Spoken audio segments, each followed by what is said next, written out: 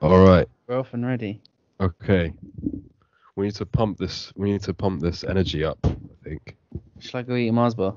Go eat a Mars bar and do some Ultimate Warrior press ups. I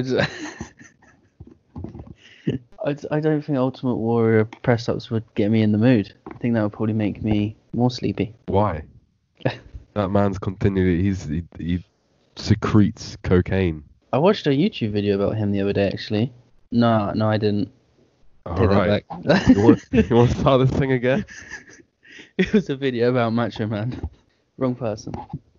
Well, before we start, how about us predicting that the last time we did this Money in Bank match is going to be both at the same time, men's and women's? We got that right. And not only that, but I will bet you right here, $5 on a nunchuck, that Otis is going to get to the top of the ladder, look at both briefcases and take down the women's and give it to Mandy Rose. You think? That's happening. They've already ruined one woman's Money in the Bank. Can you imagine them doing it a second time? Yeah, they're just going to do a James Ellsworth again. Oh. And then Mandy Rose say, "Oh, thank you," and then in a month's time she'll leave him. She's not in the match, is she? Who did she lose to? Carmella. She lost to Carmella. Yeah. Which just furthers my idea that Otis will be picking up the women's Money in the Bank briefcase for Mandy. Someone's falling off the tower. I heard that Vince McMahon taught Becky Lynch how to fall off a tower. Yeah, so that means someone is definitely doing it. And Becky Lynch is Hollywood now. You heard about this? Yeah, she's gonna be making movies. She's in Billions, and she's in talks with Marvel. Oh, with Marvel, is it? Yeah. John Cena and The Rock have given her acting advice to move on and become a part-timer. So what's she doing in Marvel? Is she going to be a superhero? I think of some form. They haven't talked about what film it actually is. Something in Phase 3. You're a nerd, so you'd probably figure out. That means she might be in That means she might actually be in a TV show for Disney Plus or whatever it's called. Are they doing original Marvels now? Yeah, instead of making movies, they're going to more focus on TV shows for their streaming service. Do you have Disney Plus? We did a trial of it. Did you watch The Mandalorian? Yes, I watched some of it. I did. It was good. Any good? It was good, actually. It was very different, style. The Star Wars movies, even the new ones. I've never particularly been a massive Disney fan, and I don't really want to watch 25 years of The Simpsons. So I watched so many episodes of The Simpsons. It's good lockdown binge-worthy material, I guess. Yeah, it's just so easy to watch one after another, because without adverts, it's about 20 minutes long, 25-ish minutes. So you just crack through them. Well, Ben, if you're feeling low energy, maybe you should do what PCO did this week. What did PCO do this week? So this was covered by the Sun newspaper, who called him a former professional wrestler. Claims to inject himself with Tysol and thanks Trump in sick coronavirus stunt is the headline. What did he do? So basically he posted a video onto YouTube, and his handler went and bought disinfectant from a gas station and then got a needle, got the disinfectant and injected it into PCO's bloodstream, who then thanked Donald Trump and pronounced that coronavirus was dead. You then cut to a camera shot of a gravestone with coronavirus on it, and then cut 3 seconds later to an unrelated shot of PCO ingesting a liquid and then fire breathing and burning down a cross. Okay, so this is satire, right? Or is this? I think so. I think it's so deep into the wrestling carny that nobody really knows at this point whether PCO is alive or dead. But the Sun were not happy about it. It sounds like this is a Mickey takeoff Donald Trump telling people to ingest bleach. I would assume so. I think that's what they're going for. Well, as long as it's against and not in favour of him, then I suppose that's okay. Well, the Sun were just outraged that somebody would do such a sickening and vile stunt. I feel like maybe the Sun didn't. Children. I feel like the Sun maybe didn't understand. I feel like the Sun mostly doesn't understand anything. Aren't they like the #1 newspaper that reports on pro wrestling in this country? Yeah, because they're also the number one newspaper that people that don't think properly I think buy. that I think that says something. It's If our 100% sums it up.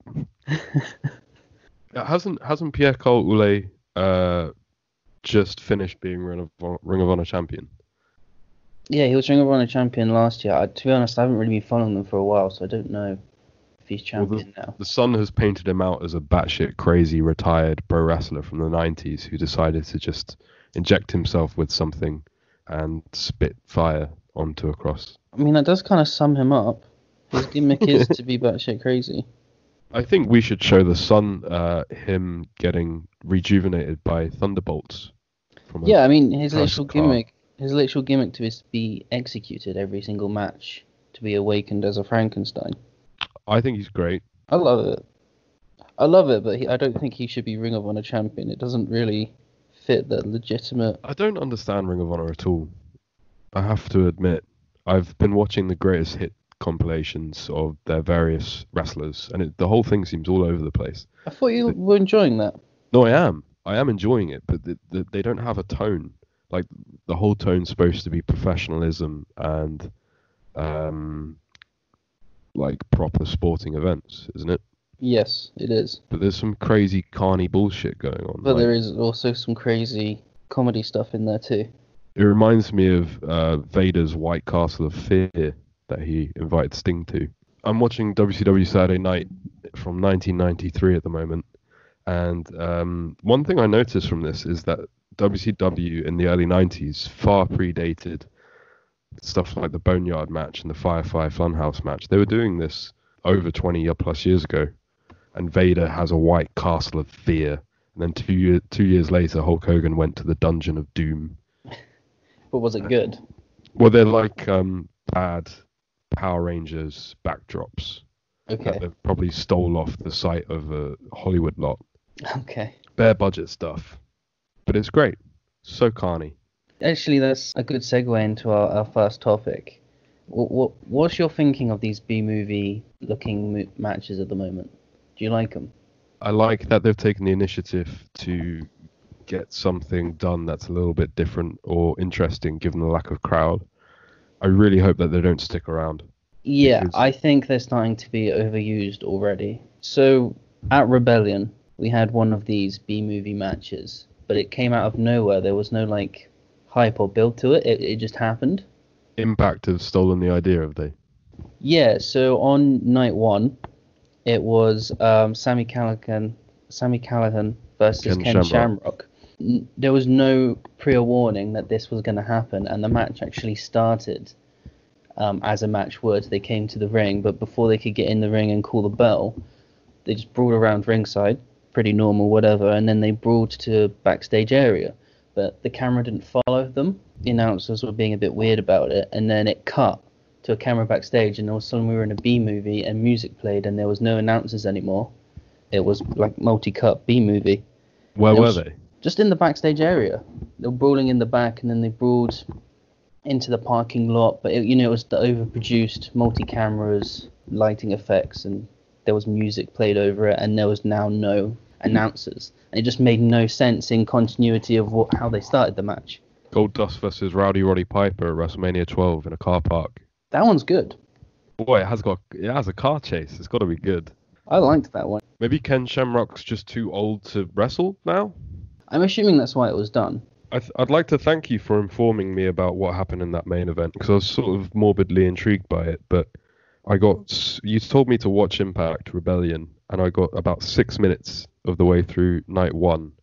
Tommy Dreamer tried to do a kip up and failed, and tried to do another one and failed, and then got his tag team partners to actually kip up for him. Yep. And my girlfriend was looking at me, and I was looking at the screen, and I just turned it off. The opening match wasn't very good. I'm struggling, honestly. To say the least. I'm struggling with these empty arena shows anyway. I struggled with Impact before it had an empty arena. So empty arena show plus Impact is not on my list of priorities right now. It was a hard watch because they've gone back to doing this thing where the announcers argue with each other all the time.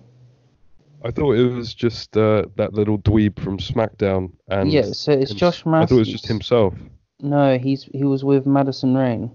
Oh, that's his wife, isn't it? Yeah, they're a real life couple, but kayfabe, they hate each other. Or maybe they don't. Maybe they're just arguing because they're a married couple.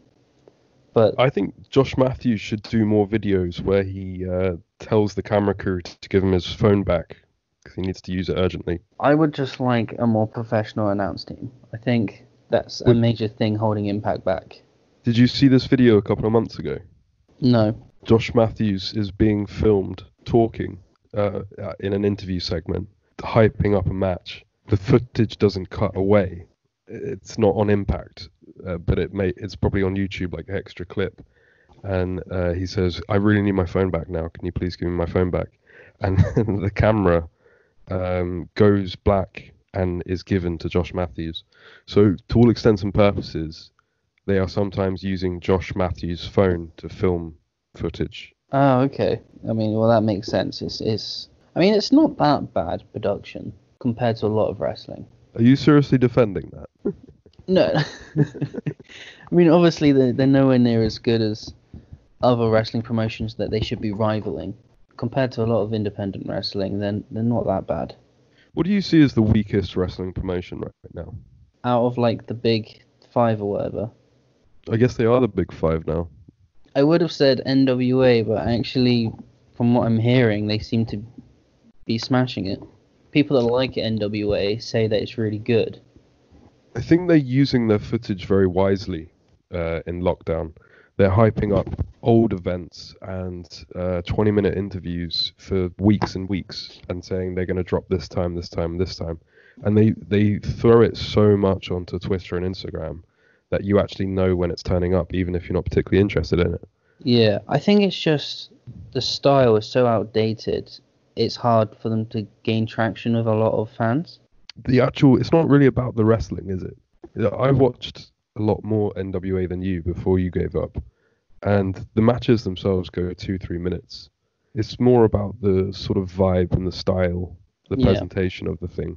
And I think they would do probably the best out of all of the wrestling promotions if they chose to do empty arena shows, because the crowd really doesn't do much. Well, there's hardly a crowd anyway. There's only like 100 people there. Less than that, really. Less than that. So it's And because not it's really a massive part of their product anyway. well, because it's built like a studio, you could just easily pipe the clapping in. Nobody would notice the difference. Yeah, Because very true. when they have the interviews, it sounds like piped in applause anyway. Whereas Impact is definitely a style where they need a crowd. They need people chanting.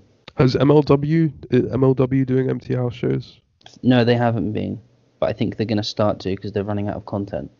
A bit like everybody else. Yeah, well, I've started to lose interest in the Ring of Honor compilation pieces. But it is still a lot better than the current footage. I don't know whether you've seen this, that 205 Live is producing. I haven't watched 205 Live. I don't think anybody else in the world has either. The last 2 weeks, last week was Davari's little brother, and it's basically they pick a wrestler, they get the wrestler to name their favorite match, they play that match, and then they play the wrestler's best match. So effectively, you had the greatest hits of Davari's little brother last week, and this week you had the greatest hit of the Singh brothers. I never knew that the Singh brothers would get their own compilation show. Wow. But it really says something that towards the sort of superstardom, these guys, that for the first half of the show, sometimes 3/4 of the show, they have to pick another famous wrestling match that they like. And then and then they get their own match. Then they get tacked on. their own match. You're not famous enough for your whole show, but Not only this, but since they've started doing it, the matches that they've apparently picked are only ever matches that they've lost. The Singh brothers picked a match that they lost. Davari's little brother picked a match that he lost, and Brian Kendrick picked a match that he lost. is that because they're trying to be humble? I don't think they're Do you picking. think? Oh, right. Okay. But why? But if it's meant to be their episode, why wouldn't you put them over and show a match that they win? I guess because they're losers. Oh, Because they're little vanilla midgets. that's WWE booking right there, isn't it? Makes no sense. Well, let's get on to the meat of the subject. Did you watch Raw and SmackDown this week? Yes, I did. I've watched everything this week. Everything. I've watched everything. I watched like Rebellion. I watched everything. NXT? I think I started NXT, but I didn't finish it. So I've added one show to my regimen this week. I actually watched AEW Good, for you the should. first time since before the last pay-per-view. So I've got some thoughts and opinions on that. But overall, first of all, what did you think of the week of WWE? How did you find it? It's getting tedious. WWE. I don't know if it's just their lack of the roster. They don't have enough people, but it's starting to get a bit samey now. Hasn't it always been samey though? Yeah, but at least there was like a revolving cast, whereas now we're stuck with the same people. Like, I'm not against Selena's crew of Mexican beefcakes, but I feel like they wouldn't have this much TV time if it wasn't for the coronavirus. I think they're also good hands, right? You've got three different guys, all of who can get a good match out of nothing, and when there's not really a storyline going on, you just shove them out. Well, I mean, at the moment, Raw is Selena. Like, she's all over. She was in. I wrote it down, but I've lost it in my notes. She was in like 6 segments this Raw. Wow. Across 3 matches and 3 segments, something like that. Can we talk about the booking of these guys? Because they're in public view almost continually. They put these guys over all 3 hours of the show. And the first match any of them have won in 3 weeks was against Apollo Crews, who they'd just spent 2 weeks building up. Yeah, Apollo Crews is out of the Money in the Bank match now, which seems silly because he was actually one of the most exciting things going into it. But there must be some long-term booking for this. I know it's WWE, but there must be something going on. Apollo Crews, I thought, was a pretty bad good guy on Raw this week. He gave a completely unnecessary hard slap, and he just kind of acted like a dickhead because he won a match for the first time in 5 years. I thought it was too blatant and too stupid for him to carry on being a good guy. And the only thing I can think that comes from this is somehow taking him off TV for a couple of weeks because this is his one big opportunity, him getting bitter over a hurt leg, joining like an MVP faction and going heel. Because I can't really see anything else that they would bother doing with him, just to hype him up, take him out the Money in the Bank, and then just leave him on the shelf again. Yeah, it makes no sense because they really pushed him hard. I'd like to see him heel. I don't know if he could do it though, because he's got such a babyface look about him.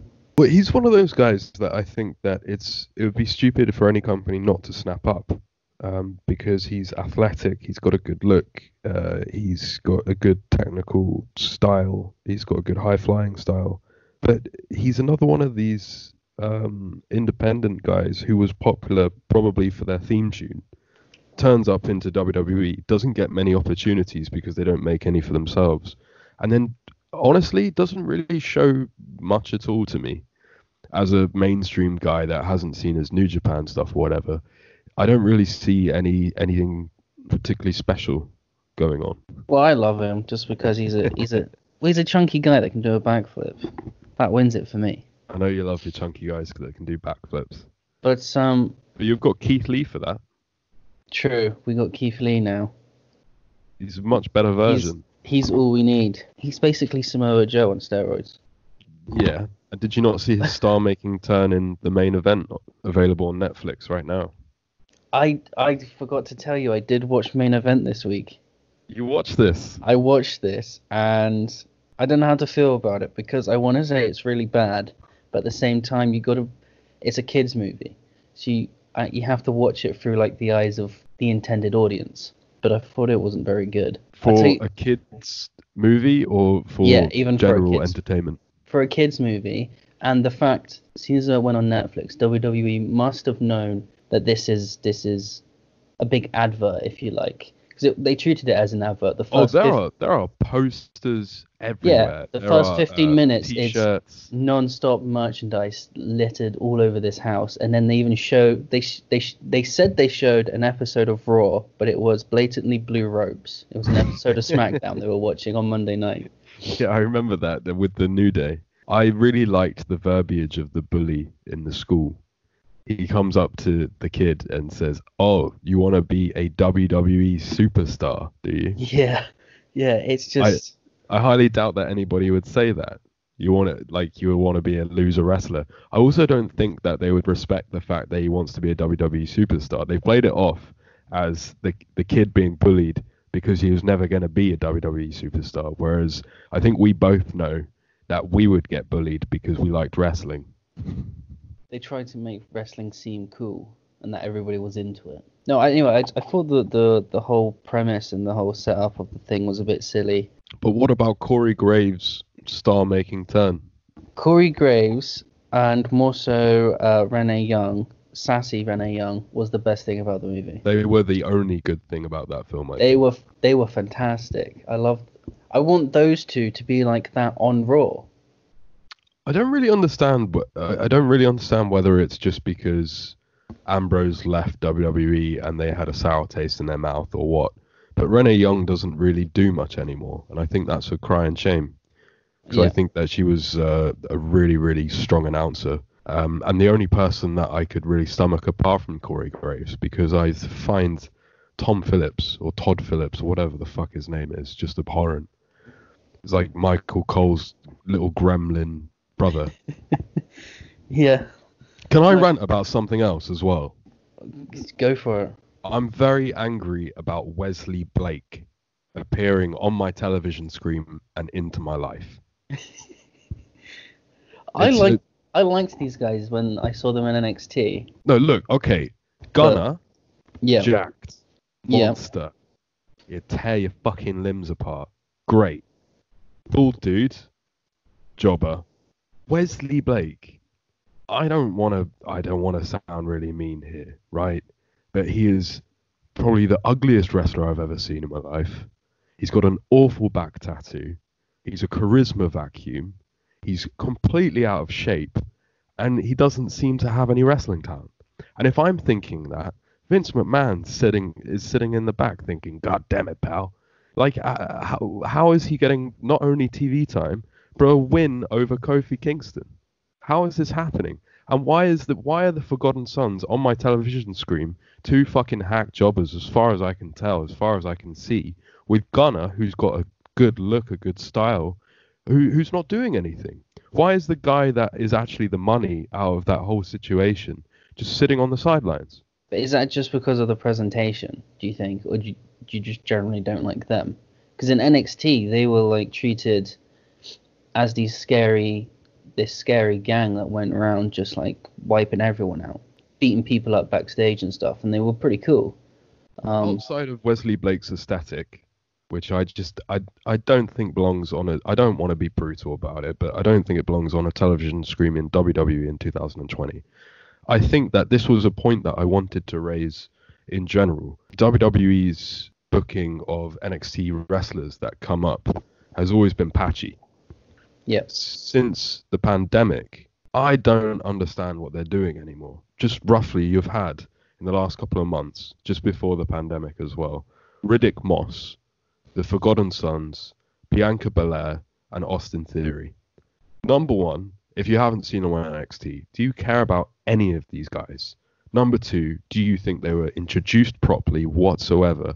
And number three, have you even heard them speak or really know what they represent? Bianca Belair was pretty good initially, but now I think she's been forgotten about this week and last week. She was on WWE main event this week, by the way. Right, well, that says it all. Yeah. But on her initial coming up with Street Profits, I thought that was really good. She was a megastar in NXT. I mean, I don't watch a lot of NXT, but I know that she was one of the main faces in the women division there. Well, with Bianca Belair specifically, do you think that it was a good idea to bring her up with her husband from the Street Profits? Because as you say, she was pretty good in NXT and everybody was really enjoying her. She got a massive pop when she came out for the Royal Rumble, and she was sort of starting to mingle into the main event scene. Charlotte mentioned wanting to face her, that she was getting a lot of momentum.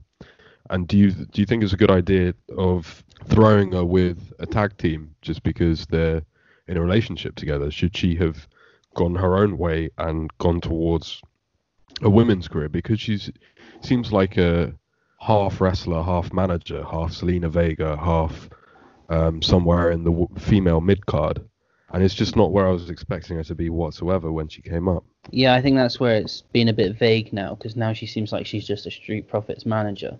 But I think the first week she came up, where they did that whole they had a match and she had a match, and then it turned into a six-man mixed gender. I thought that was really good at bringing her up initially.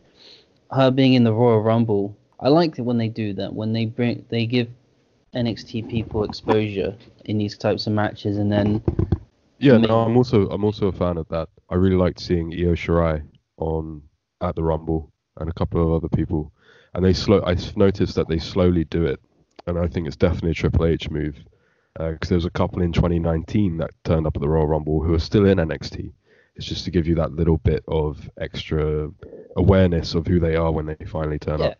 it just makes sense, because now when Bianca Belair comes up, she's a recognizable face if you've never watched NXT.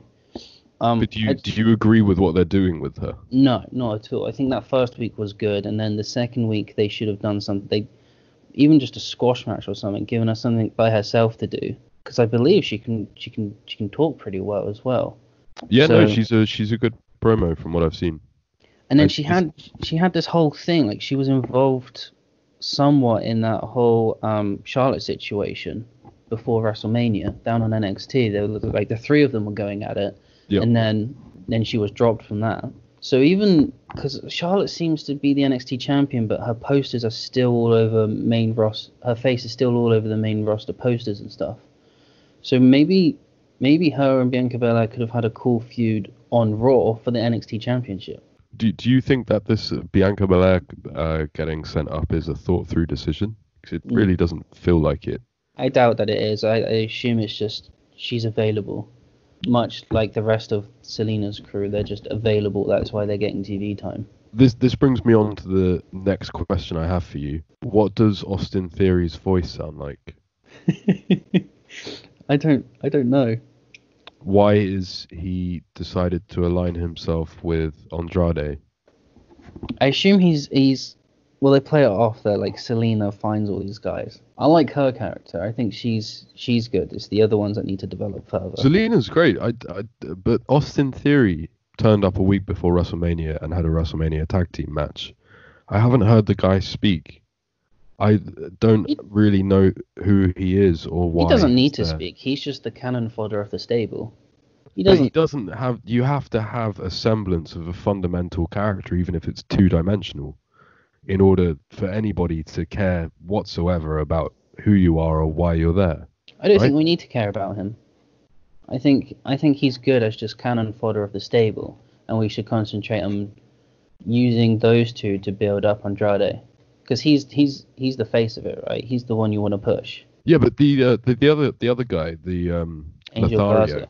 he's got a character. Yeah, in I the get what most you're rudimentary saying. sense. I get what you're saying, because yeah, he does have a much more defined character. And I wouldn't necessarily blame Austin Theory for not having any charisma or anything. I'm not saying that. I'm just saying that Angel Garza's got a presence, and Austin Theory, you could interchange with anybody else that nobody's ever seen or heard of, and nobody would notice. And it's not Austin Theory's thought. Well, that's what happened, isn't it? He did just get interchanged. Well, yeah, but it's not his fault, is it really? It's the fact that they just threw a guy on, said, hey, go on out there, pal. And he had to make it, because I can see, in his matches, I can see him trying. I can see him, like, putting the extra mile in, trying to put effort in, and trying to, like, play off to the camera because he can't play off to the crowd. But just what an awful way to debut on the main roster. What an awful time to do it. And the guy's got scraps. He's got nothing. There's nothing that he can do to show me that he's a human being. Well, no, because he's the one just eating the losses and getting beaten up. And I think he'll continue to be that way. But what is the point, then, of him existing? I know you say cannon fodder, but if you're not telling a story, then why are you there? Yeah, no, I get that. But I think his only existence is so that Andrade doesn't have to lose. Yeah. That's all. You know what else I'm pissed off about? What? Aleister Black sitting on a fucking couch. Can you explain that to me? I don't. Just the whole of what's going on with Aleister Black right now. I don't What are like. they do? What are they doing with him? Why are they putting him in a gimmick match, which is not his sort of style at all, and No, he doesn't need to be in that, and he's probably not going to win it, and if he does, then it doesn't suit him anyway. they're pushing him hard and they're doing it the wrong way, I think. But they just they're ruining the idea of what his character presents by just putting him in WWE style segments which don't suit him whatsoever. I've got time for MVP doing a little talk segment, but why put Aleister Black on a couch? Why sit him on a sofa, make him look uncomfortable as he shifts his one knee to the other? Like, it was quite clear Aleister Black knew that it was really awkward, and he didn't really understand why he was sitting there. Yeah, and he's too chill. He needs to be more violent. Like you said, like he's just coming out and chilling with MVP, but that doesn't fit his character. He should be going out there and just kicking everyone, If he's knocking them out of the ring. If he's like the new Undertaker or whatever, can you imagine the Undertaker sitting on that sofa? Can you imagine Bray Wyatt even sitting on that sofa? No, I that segment. What I feel it would have been much stronger if they did it without him, and then MVP gets more and more frustrated that people aren't coming out to his VIP lounge or whatever. That's a great idea.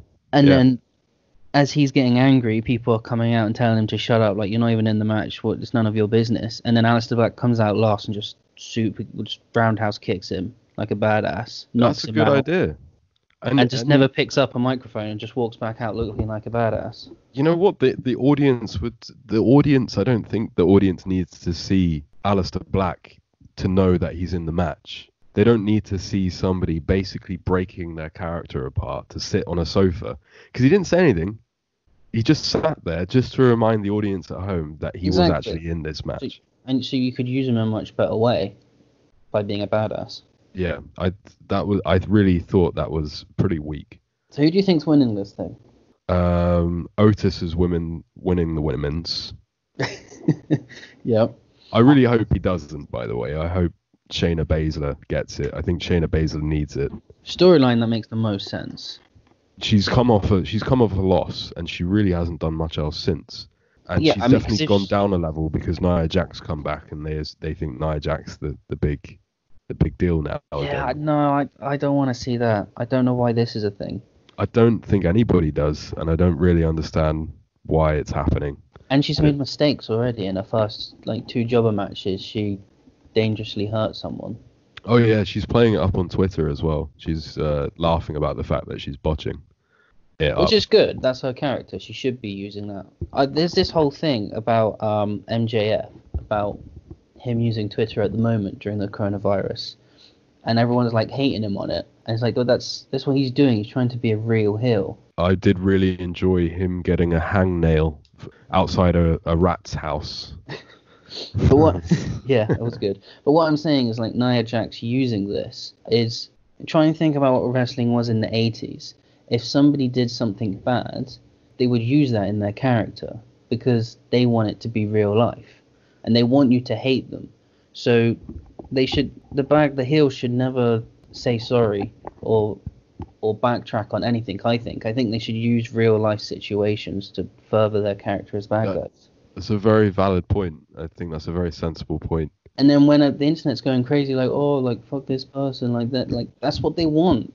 They're meant to be bad guys. They want you to hate them. So they're doing a good job. All right, stop making sense now. I don't know. It's 2020, man. There's no such thing as a heel anymore because that's anti-something. I know, I find it strange how wrestling fans get angry that nobody can be a babyface or heel anymore, but then when someone does it well, they get angry that they're a bad person. But they're not, they're just a really good character. I think that wrestling is just also one of those things that really struggles to come to terms with the times. The continual argument that James Bond should be a woman. Yeah. There's nothing wrong with the idea of that, but it's not really it doesn't represent James Bond.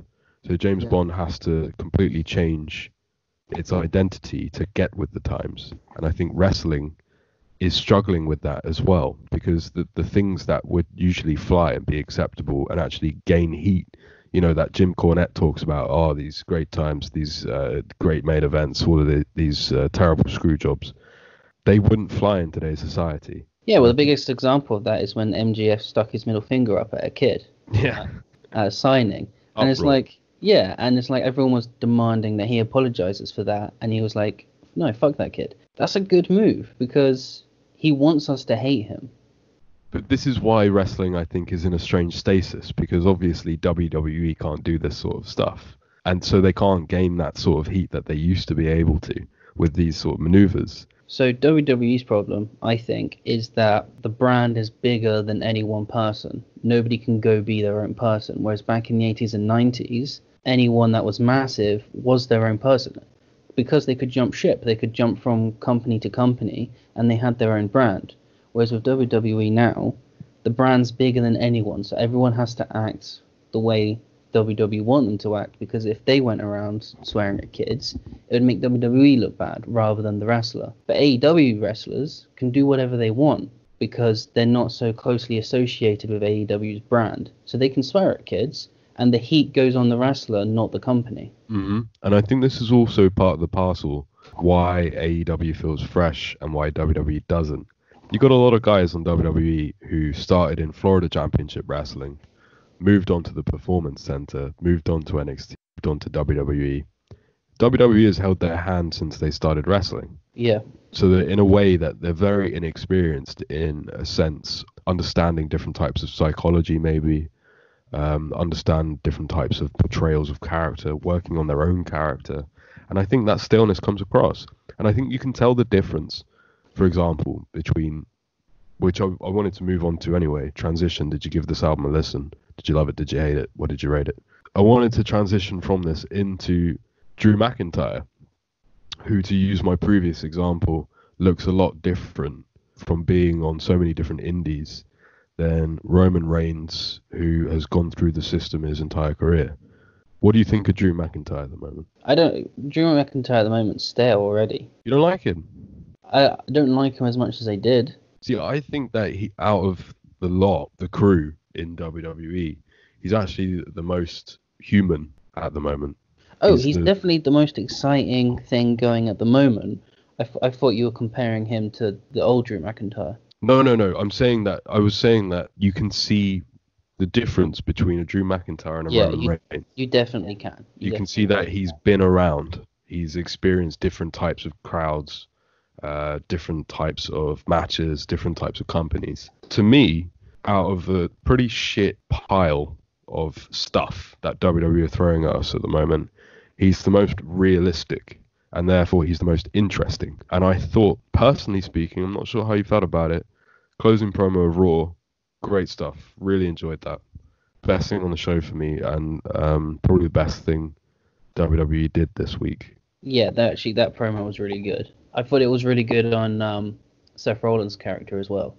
Yeah, I think he's really bounced back well and rebranded himself well after whatever last year was. Yeah, his motivations now are really defined, and his character now makes sense. Like that segment really sold the match for me, and I'm actually interested in it now, whereas beforehand I really didn't care.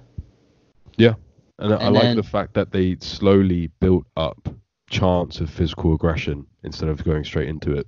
Yeah, I mean, it was a refreshing take on a contract signing, which is usually such a boring segment. They did something different with it. The other highlight of Raw, Jinder Mahal. Jinder returning. The Maharaja. Yeah, sure. It depends what they do with him, I suppose. I mean, I guess it's the nature of the beast that they just don't have a lot of talent at the moment, but everybody's doing squash matches. Mm-hmm. So it's not fair, because like Sheamus is doing the same thing on SmackDown. I guess it just depends what he does next, because at the moment he's not done anything that everybody else isn't doing. Thoughts and opinions on there being one space left in the Money in the Bank match. Jinder Mahal qualifying, winning the Money in the Bank match, going into a Jinder-Drew feud. I have no problem with that. What I think should happen to try and push McIntyre to bigger than he is, whoever wins Money in the Bank I think should lose. So whether it's Baron Corbin or Jinder, I think when they cash in, they should lose and McIntyre should retain, and then just help solidify McIntyre as a big badass. You know. That's actually a really good idea that I enjoy. The Money in the Bank winner not winning and actually just building up the champion that they've got. And given the lack of crowd and sort of what's going on right now, I think that's really needed. It's only happened like 3 times, so it's quite a fresh idea. That I think I agree with you. I think that's a good idea for once. Unless they cash in on Braun, that would make sense to get the championship out of the Wyatt storyline. Braun is one of my least favorite things at the moment, and it's incredibly disappointing because I think they could do so much with Braun and Bray, given the history, and yet they've got Bray reading a book to Braun about the Black Sheep and talking in really bad, unfunny, unclever riddles. And I think for me personally, I think that's the worst thing on WWE TV right now. Actually, worse than opening your SmackDown King Corbin for 15 minutes and expecting people to carry on watching. What was that about? You say that, but I actually enjoyed that match, the Daniel Bryan Corbin match. Oh well, Bryan can turn shit into gold, can't he? That was the best thing on SmackDown. I actually changed my mind. I changed my pick for Money in the Ladder. Daniel Bryan should win, and then go over to SmackDown and then insert himself in the Braun Bray storyline, because he's got history with both of them, and it makes sense. He does. That's true. And then you could have this whole trippy thing of him being involved in the Funhouse, because I don't think he's been referenced in the Funhouse yet, has he? No. So. But he had a match with the Fiend, didn't he? Royal Rumble. They have had a feud. They've already had a feud. Oh, have they? Yeah, because that's why Daniel Bryan cut his hair. I thought it was Miz at the Royal Rumble. Miz at TLC, and then Bryan faced the Fiend at the Rumble. Because there's this awful segment. Yeah, I think so. There's an awful segment where Fiend came out of the ring and he just kept throwing hair out of the ring. You saw that. Yeah. This was the strap match. Yeah, I'm mistaken. No, so maybe I'll stick with my original idea then, that Corbin or someone wins it and then they lose it to McIntyre. You touched on a pretty valid point though, that Daniel Bryan seems to be treading water a lot at the moment. Nothing really going on with him, and there doesn't seem to really have been anything going on with him for quite some time now. I guess that's just because, like you said, he's such a strong hand. They can just move him about to make other people look stronger. But why are they pushing Baron Corbin when they've got a Daniel Bryan? Because Corbin's their guy. You know that. He's your guy. I do like a bit of Corbin, but I'm not against Corbin actually. I think a lot like the argument we were saying earlier. If the reins were let off Corbin and he could be an asshole, I reckon he could be a much better on the mic at least. I don't think Baron Corbin has got go away heat because of Baron Corbin. When you dress up a bad guy to look like a cartoon character and force him to relish in it, people are not going to enjoy it. Just same way they didn't enjoy Commissioner Corbin or anything he's really been given. I don't think it's the guy's fault. I think he does the best he possibly can with the material he's got. I don't think it's his fault at all. I actually like him. I just have never liked any of the gimmicks he's been stuck with. Yeah. And I think it's credit to him that he makes them work to enough extent. You don't hate him for them. Yeah, he could still be saved. He's not completely ruined as of yet. He just he needs a little bit of Triple H love, I think. Some of his old NXT. He needs to go work out at Triple H's gym. He doesn't need to work out. He just needs to be given a better script. Yeah. And Can we move on to something I really enjoyed? AEW this week. You enjoyed AEW? Mostly. That's good. I think you will already know the two things that I didn't like. You didn't like the Jimmy Havoc match? Nope. Yeah, I can see why you didn't like it. I enjoyed it. I don't like, rate or get any of these guys.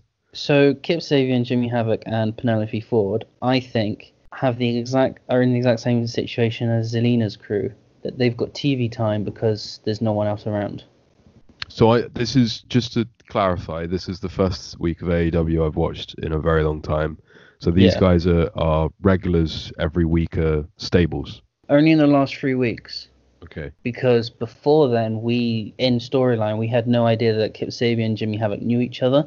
And then over the last 3 weeks or so, we've been told they're roommates, They've been best friends since they were on the indie scene over here in England, and now they're like pretty much a stable, even though their styles don't mesh at all, which I think made it for an awkward match. I don't really understand why a guy that looks like Kip Sabian is hanging around with a guy that looks like Jimmy Havoc in the first place. They're selling it, and I think this is Chris Jericho's input. They've sold it well. It's just that they're veterans on the indie scene in the UK, and they've come to America. They've come to AEW, and they're roommating together in America. So that's why they're together. Okay, but I'm a mainstream fan looking at TNT on a Wednesday night. I don't know anything about these two guys. Yeah, I've never seen them on the independents. They mention it once that they're roommates. I'm seeing a skinny goth and a nearly 6 foot pretty boy with a six pack and a fit girlfriend. Unfortunately, I don't mean to say this like insulting, but I think AEW, not that they don't care, they just don't accommodate for casual fans. Going into it, all of their biggest stars were indie darlings, so you already had to be a hardcore viewer to know who these people were. Mm-hmm. And their first set of pay-per-views, there was a lot of things involved that was like either storylines from the Being Elite YouTube series, so if you didn't watch that, you didn't understand what was going on, which was like the biggest criticism that they cut out pretty early on. And I think similarly now, if you're not watching every week, storylines are moving so fast and relationships between people are moving so fast, you're going to lose what's going on.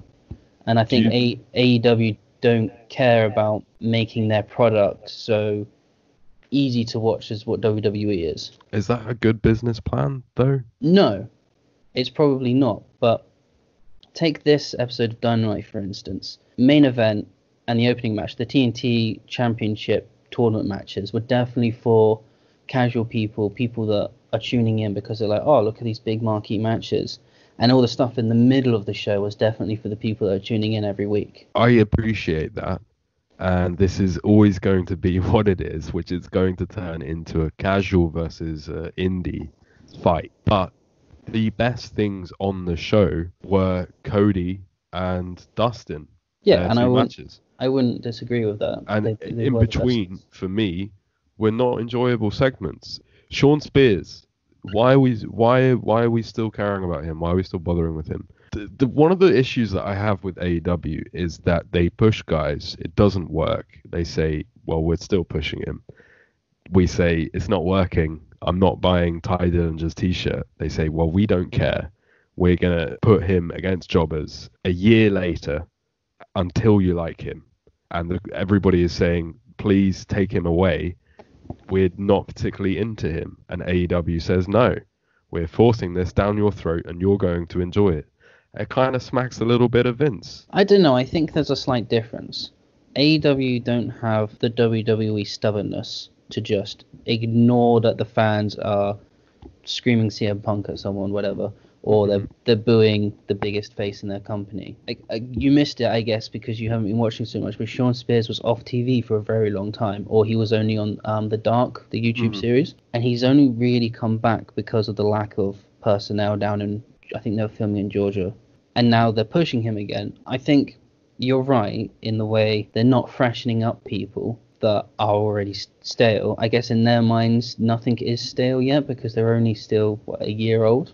Yeah. But they do already seem to have a system, if someone's not getting over, to remove them from the main storylines and then put them into B storylines. And I think Sean Spears' gimmick has subtly changed.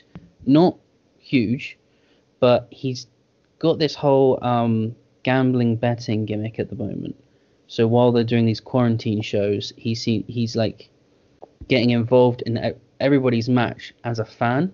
And So he's becoming a gambler, like he's putting addict. Yeah, he's putting wagers on every match. And like the first show they did, he was betting with Chris Jericho, and then at one point he was betting with Billy Gunn, and then another time he was betting with someone else. And then also they're doing this whole story where he's trying to find a tag team partner, I guess, because when they go to live shows, they're going to make him a tag team guy instead of a singles wrestler. Mm-hmm. So they are making subtle changes. I think it's just the situation everybody's in, that they can't do much with what they've got at the moment. Okay. I mean, I understand where you're coming from, the point that you're making. I've seen Sean Spears squash people now for close to a year. He obviously had that match with Cody and it didn't work, so they brought him back again, put him back. But instead of shelving some of these guys, they seem to refuse to give them like 50-50 wins, but like shuffle them back into the mid card. But they still have to kind of push them and put them over when obviously they're not really getting anywhere. So I think AEW's biggest strength is also their biggest weakness, is that they want everyone to be over. Yeah. Some degrees it works, and other times it doesn't.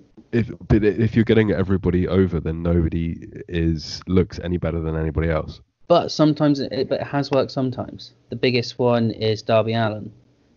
Every match and Jungle Boy, those two have lost way more than they've won, yet they feel like credible stars because of working with Cody, Kenny, and Jericho. And that's true, and I agree with that. Those are also two guys that I really enjoy, and I think everybody else really enjoys. And there's a massive difference to me between a Darby Allin and a Sean Spears. Sean Spears is given the same opportunity, just the same way that Scorpio Sky was, Darby Allin was, Jungle Boy was. I can see what they're doing, and I really appreciate it, where they take a guy, throw him into the main event, see how he does, and see how he does after that. But if he fails, I don't see why he should be given continual opportunities and to squash jobbers and to look strong, regardless of the fact that something's not clicking. Yeah, you're right. I wonder why he didn't click, because people absolutely loved him in NXT. He was a massive deal, wasn't he, when he came into WWE before they used him incorrectly. And in the Royal Rumble match when he came in at number 10, and the whole arena just lost it because his gimmick was the 10 thing. Yeah. And then everybody, when AEW came around, everybody wanted him to be released by WWE. He was like one of the number one people. Everyone was like, he needs to be cut loose, go to Indies, and he'll be amazing. And he's not connected, and I don't know why that is. I'm trying to figure out why I don't particularly enjoy him. The only thing I can really think of is that his gimmick doesn't suit him. He's supposed to be like a heel that uses a chair, and he can be a bit brutal. Because I remember there was this big thing about Cody taking a horrible headshot. Yeah, right? It was like an old school Attitude Era chair shot to the head that busted him open, and that's what gave Spears the gimmick. But I remember seeing that, and I remember thinking, why that guy? I don't think he's a bad wrestler, and I think he's got a lot of talent, but I don't see him fitting into that gimmick really. He doesn't seem, I don't know what it is about him, but maybe you're right. Maybe he should have been debuted as a good guy. Yeah, he just doesn't seem like, I don't know, it's a weird one. It's not that I'm saying that he's not a credible threat. It doesn't suit that sort of steamrolling, vicious, violent character at all. I think that's the only reason I can think of as to why he just hasn't clicked. I guess so. Maybe he should have just come in as a good guy, and they shouldn't have changed up his gimmick so much. He should have been something a bit more similar to what he was in NXT. Yeah. Overall, AEW, I loved the two matches, the opening match and the main event. I think Lance Archer is great. So this is the TNT tournament. Championship tournament, which I also love the idea of, to keep things sort of occupied. Yeah. What do you think of the name? I like it. Yeah. Hopefully they don't change channels. No, they signed an agreement not too long ago for like 4 years, was it? Something like that. But a lot of people online don't like the name. Why not? I think it's too corporate. It's too... I kind of like that though. Like I like how I was actually going to make a point about this. It not in the sense that it feels like a real sport, but I like that they market it as if to say fake. What's fake? You know, we're taking ourselves seriously. Well, that's the thing. That's their thing, right? That's what AEW trying to do. And I like the fact that they have a tail of the tape, and I like the fact that nobody plays up a little too much. The storylines always try to be realistic, and I think that having a championship named after the channel you're on is something that a normal promotion or piece of entertainment would do if it wasn't fake. Well, we haven't seen what the belt looks like yet, though. I'm imagining something rectangular. It's gonna just say TNT across it, isn't it? Maybe they'll go ECW style. Although AEW's other belts actually do look really good, The championship belt looks like the old WCW championship and belt, doesn't it? and the tag team belt is really cool, and the women's belt kind of looks a little bit like Lucha Underground's one, where it's a little bit more tall and thin. I was going to ask this. Are there any women in AEW working the lockdown? They just Yeah, so that was the biggest argument about this episode and last episode, that there's no fucking women about. Yeah, they are. There's women working, and for some reason they just got no spotlight. so there are still women wrestlers in Yeah, AEW yeah, not in quarantine. yeah, they were there. They were at the tapings, and they're just not being used. Oh, What do you think of Britt Baker and her segments? loved that. I Yeah. thought that was great. That was some really good work, and So, so the lo- person in that segment that was like the stylist or whatever, yeah, she is, I can't remember her name, Rebel or something from TNA, back when TNA was turning into Impact, like a couple of years back. Rebel Hardy, something like that. No, it's not her. It's not Hardy's wife. It's Okay. someone else. I believe her name was Rebel or something like that. So there's an idea that maybe she's going to be coming in as a good guy, and she's going to be Britt Baker's first kind of massive story as a heel. Okay, that sounds good. I when I first started watching, I started watching when everybody else watched the first 5 or 6 weeks. I didn't get Britt Baker. I didn't understand why she was being pushed No one to the did. sky. No one did. We're all in the I'm not same alone boat on there. that. Okay. I'm really enjoying her character from Yeah, what I've seen this week. her heel turn is probably the best thing to happen in AEW's women division. hmm I Um, also loved the best part of the show, the best part of the week, and the greatest commentator alive today, Chris Jericho. he's good, What a isn't he? guy. He's great. What a guy. He is entertaining. He's playing his gimmick, but he's also bigging up everybody. He Yeah, almost made me feel like Sean Spears was a big deal. yeah, and he puts over the good guys as well. Yeah. And just Jericho comparing. Jericho said, Darby Allin does moves with just a little bit more aggression, which is a little bit more panache. Look at the way he works the back. Look at the way he works the knees. It's like the Great Muta. I love that. I love that sort of style, and I love the way that he's, regardless of who they are, what they represent, or what they are to the inner circle, he's begrudgingly building everyone up, while playing his character to perfection. But he still saves his character because he'll big someone up and say, "Look at him, he's doing really good," but he's still a stupid idiot. Yeah, and he's so carny as well, because he's just like, oh, come on, Cody, you know that you want to slap that belt over him. Come on, Cody. Yeah, Ah, exactly. yeah. So he's admitted it himself. When he retires, this is definitely the spot he's going to be in. Well, I read that he recorded that commentary in 7 hours with 24 hours notice. You get it. Yeah. He's smashing it. So Yeah. so you excited for Cody versus Lance Archer? I think that it's the biggest thing that's been built up on wrestling television right now. Yeah, Honestly. I mean, it's going to be a great match. The doubters say that neither of those men should hold the TNT Championship Why is that? because people considered, well, I don't know what we considered. They've never really said anything, but people thought it was going to be like a mid-card belt, so they didn't want Cody to hold it. I think it's an interesting idea that it's not a mid-card belt. It's a very WWE thing to do. You get a belt for the mid-card guys to fight over so that they're stopped from outside the big ranks. Whether it's Lance Archer or Cody Rhodes, I'm interested in seeing either one win the championship, honestly. Yeah. I think if you start out with Cody, the belt already means something. Yeah, exactly. It puts the belt over, because that's the whole thing, isn't it? It's not the belt that makes the person whatever. So Cody's a good start. Cody's gonna give it some prestige, And it gives him something to do because he can't currently hold the world championship. But I think Darby Allin would have been a good pick as well if they did go the mid card route. I think he's down the line. I think he will have that belt within the year. Well, I heard somebody fantasy booking that Darby Allin shouldn't go for this belt and he shouldn't become stuck in a mid-card vortex. He should avoid this belt and immediately continue getting the push he's getting and then go for the world title belt at some point later this year because he's on that track.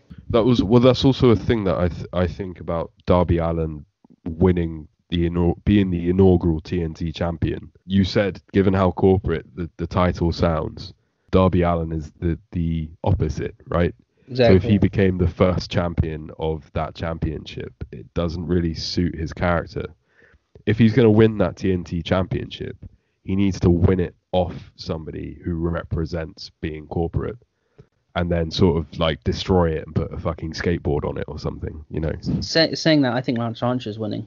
I would be perfectly happy with that as well. From Because what I don't again, I think. haven't watched anything, but just seeing Lance Archer work with Dustin Rhodes this week, I loved it. I loved the Yeah. look, loved Well, everything about it. he's only just come in. They would be halting his momentum almost immediately if he lost. Cody doesn't need it. So I think Lance Archer's winning it. Well, I look forward to the match, and I look forward to that really more than anything on Money in the Bank, even the cinematic Money in the Bank. I think I'm kind of over it. I'm more into Money in the Bank now that the two matches are happening at the same time. It'd be fun. It'd definitely be fun. But Yeah, I for just some reason that tipped the balance for me being excited for it. I just don't want to see this forever now. This should keep and be stuck to a quarantine thing. I don't think that's going to happen. I think this is an evolving thing. I think it's gonna, because people already want another one at next Mania with Undertaker. I'm not saying get rid of them forever, but I don't want to see one a show. Yeah, that's the thing that's creeping on at the moment. Every big show is having at least one. Keeping it to like one every now and then. Right. Well, I know that you've avoided this so far, and I know that you've purposely avoided it so far because I know that you don't want to talk about it. Defend Marco Stunt versus the Exalted One, Brody Lee. I love AEW. I love Cody Rhodes. I love everything about the show, and then it just goes off a fucking cliff. I think it was because my quarantine brain. I'm not even sure if I can remember. 4 weeks ago, Marco Stunt was in a match with Brody Lee, right? I think this was a rematch. He did get squashed, and then every time Brody Lee came out, he was like, in the audience front row doing that thing, and he kept on like squaring up, and then Jericho kept taking the piss. It's like, you're tiny, stop squaring up to the big guys. Because I think he squared up to Lance Archer as well, and then Lance Archer just pushed him away with one finger. I think the whole thing is that he has like a bigger spirit than his size, and they're trying to play on that. I can't remember how it came about, but I think he just kept squaring up to Brody Lee, and Brody Lee kept on like laughing at him. So that's where you've got your new guy, your new leader of a stable, much anticipated debut, maybe a month ago. Everybody's looking forward to it. From what I can tell, he's not being booked to be a comedy act, is he? No. Brody Lee? No. 4 weeks after his debut, you put him in the ring for 3 minutes and 20 seconds. You make him sell for Marco Stunt. This is that thing again where they're trying to get everyone over at the same time. It's made Brody Lee look like an idiot. I don't care whether he jobbed Marco Stunt out. When I saw Brody Lee hold his face because Marco Stunt had kicked him, that he was done for me. And yeah. Jim Cornette, I know you don't like Jim Cornette, or you don't particularly like listening to him. Did you hear his thoughts on this match? No. So he said that he can guarantee what is happening in WWE right now because he knows Vince McMahon very well. Bruce Pritchard will have shown Vince McMahon this video of Luke Harper facing, in Jim Cornette's words, a midget. Vince will laugh, and then he'll keep laughing, and then he'll start horse laughing, and then he'll start crying laughing. And the next day, he'll just put out a notice saying, hey, if you want to go to AEW, be my guest. I will fire anyone that wants to be fired to go to that company. Well, that's happening anyway. Anybody that wants to leave can leave. Right? And Jim Cornette assumes that this is because he's seen Brody Lee versus Marco Stunt. Yeah, I mean, it's a strange one. The whole Brody Lee debut has just not gone well at all. Do you reckon it's because they put him with the Dark Order? I think so. I don't think he should have been part of that. I think he should have been his own man. I think he should have got the spot that Lance Archer got. Not that I don't like what Lance Archer's doing. I think he's amazing and really hot, and that storyline is awesome. In a perfect world, that's where Brody Lee should have been. So as a guy that's a casual fan that's just tuned in for 1 week, all I've seen of Brody Lee is facing 4 foot something Marco Stunt and selling for him. Yeah. Is Brody Lee on a program right now? What's he doing? What he's meant to be, he's doing these segments with the Dark Order, like building his army and stuff, and it's just not going anywhere. And he's all of them. Have you seen them? They're like piss takes of Vince McMahon stereotypes. I saw him getting upset because somebody sneezed or something.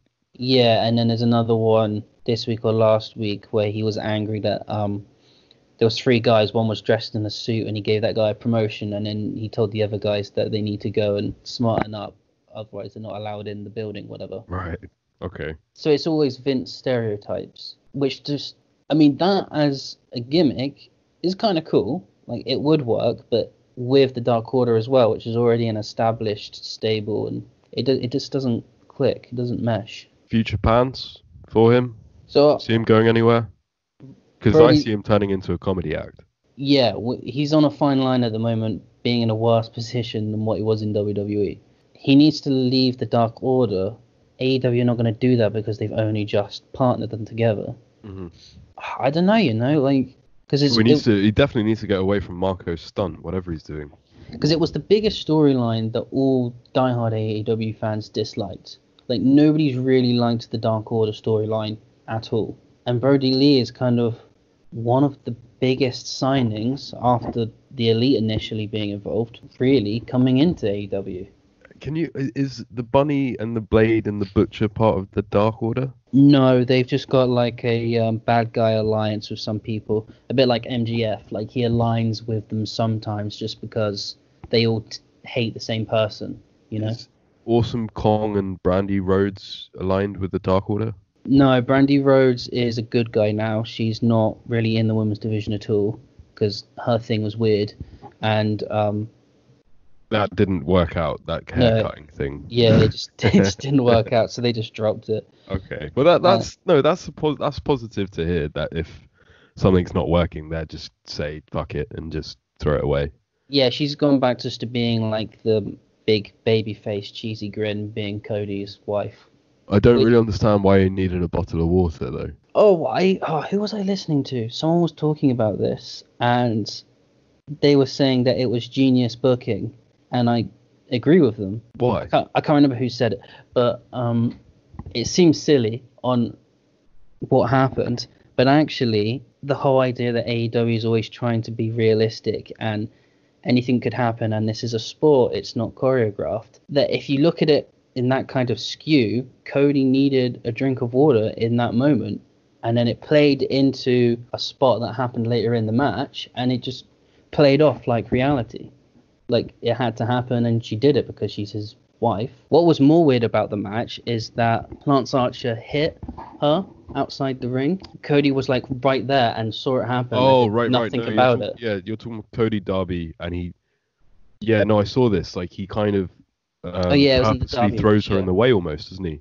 Well, yeah, he just sidesteps, and he knows that she stood there. Like, you can see from the camera's angle, you can see that he can see that she's there, and he purposely gets out of the way for her to get hit, which is like such a dick heelish move to do. It's really weird. Still a great match though. It was. The only other thing that I didn't really like was both guys using the coffin drop. Kind of made it look choreographed. Kind of lost the shine for me on the Darby's Cody coffin drop by just anybody being able to do it and getting up afterwards. You know, kind of lost some sheen for him, I think, because that move looks so brutal that you think, man, this guy's crazy that he just does that and then gets up for it. But when Cody does the exact same thing, kind of loses a little bit of Darby's shine. I guess so, but Cody and Darby Allin have quite a history already now. Only a year of them working together, they've already had several matches. Kind of makes sense, I guess. I think that AEW is probably very rewarding for fans that tune in every week, and I think that's probably a really nice alternative to the blasé product of WWE. But I do wonder if they need to change with the popularity that they have in a couple of years. If this keeps growing, I don't think they'll be able to do callbacks on old matches and expect people to enjoy those things. Because as with any, I think as with any piece of culture, from a band to a film that becomes a cult classic, it's originally taken by hardcores who cherish it and love it and it's their baby. But eventually, if they explode into the mainstream, everybody starts liking them. And sometimes the bands start changing the direction of their music and it puts the hardcores off. Or the Mighty Boosh changes their style in season 3 because they're getting a million more viewers. I think if AEW doesn't also do that, they could get in trouble and get stuck in a sort of glass ceiling of viewership. Yeah, you're But definitely right. I don't think that it's something to worry about right now, just as long as it's in the back of their heads. You're definitely right. I think it is as well. But it's a weird one, isn't it? Because I mean, it's just that's the argument with WWE, that nobody likes it because it's palatable. Mm. It's so washed between each episode. I think that's the greatest difficulty, isn't it? It's retaining sense of personality while being able to appeal to the masses. I don't know. I think they'll work something out. They've been doing a good job so far. Yeah, big up, apart from that Marco stunt debacle, big up AEW this week. I really enjoyed it. Well, the whole Brody Lee thing is a problem. I had one more comment to make about SmackDown involving Sheamus. He faced a young, athletic black wrestler who served as jobber this week. Did you catch his name? No. Leon Ruff. Wearing yellow gear and looking quite similar. That's actually pretty funny. Is there any need for it? I mean... No, that's just completely WWE antics, isn't it? But why did they pick on him specifically? I guess because they just saw someone who they thought maybe looked a little bit like Lio Rush, so they just... Well, and I think a lot of people didn't like him. There's a lot of people that have left the company were quite liked, so there's no need to take the mickey out of them. I thought it was a very depressingly childish move from a 74-year-old man to a 24, 25-year-old. Well, if we got it all wrong, and that is legit that guy's in-ring name. Maybe. He probably needs to like change a wrestling name. He should probably change his name. But maybe that's how he makes his living on the indies, having a name so close to someone else that's famous. Put that name on the poster, and everyone's like, "Oh, we're gonna go see Lio Rush," and they get disappointed when this guy turns up. I really like Lio Rush, but how much money do you make pretending to be Lio Rush? I mean, if I was gonna pretend to be a wrestler, I think I'd pick someone else. Kurt Hawkins. No, someone major. Although, actually, bringing up Kurt Hawkins, that reminds me that the guy that was tagging with Bo Dallas. Curtis Axel That's has the been one. released. Yeah. He's been cut as well. So what's going to happen with Bo Dallas? I think Bo's got a job because Bray's got a job, right? No, I mean creatively, what do you think is next for Bo Dallas? I didn't realise that he had any creative for the last year. Well, I mean, as a tag team, they've been doing better over the last 6 months than they've ever been doing. In terms of like TV time, I suppose maybe not in. Were they on Raw? Or are you watching like main event or some random stuff? They were on Raw a while back. Maybe they've only been on main event recently, but they were on Raw a while back doing stuff. I think that most people have forgotten about Bo Dallas. They're on I don't think they've got anything lined up for him. Do you reckon he'll go to NXT? He could definitely go back to NXT. He's got a history there. It worked for Fandango and it worked for Tyler Breeze, I think. So they could do that with him. I'm a big fan of Tyler Breeze. He was so wasted, man. I remember being really, really into him when they did a documentary about him. I can't remember what it's called, but it was him coming up from NXT into the main roster, and all of the NXT roster. I think he was one of the first, and all of the NXT roster were treating him like the aliens from Toy Story, and one gets picked. And everybody was really excited for him, and it's such a shame because I really, really liked him on NXT, and for like the first month or so they seemed to be treating him well on SmackDown, and they just sort of fell off a cliff. I really liked him during the Fashion Police thing. That was great. That was two people. Yeah, it was Fandango as well. It was two people that quite clearly didn't care. Yeah, and it worked. It was really funny. Yeah. And then I started following him on social media. Him and like Xavier are best friends, and those two are everyone loves Xavier anyway. But then when he went down to NXT, it's just I love the guy. Big fan of his.